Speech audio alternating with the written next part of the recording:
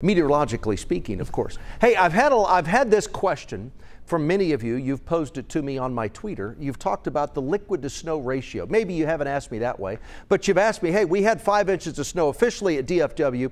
This snow, the 2 rounds we had gave us 5 total. So what was the ratio of water to snow? Well, remember, 1 inch of rainfall, it all has to do with the air temperature at the time of it snowing. So the general rule is 10 to 1. 1 inch of rain equals 10 inches of snow. But that's different when it's 34 degrees. You have a 7 to 1 ratio. You have a wet snow. That would be 7 inches. We didn't have that. There's the average.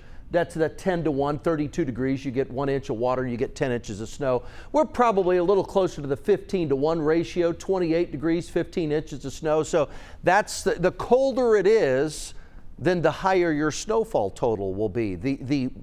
I guess the warmer it is, the closer to 32, 33, or 34. And you're asking, I know you're at home right now. He doesn't know what he's talking about. You can't have snow at 34 degrees. Absolutely you can. Remember, the snowfall, the temperatures are taken about 6 feet above the surface. So it might be 34 degrees up here, but down at the ground where the snow is accumulating, it will be 32 degrees. And of course, it's 32 degrees in different levels of the atmosphere. So you can have snow when the temperature's 28, 29, 30, 31, 32, 33, or 34.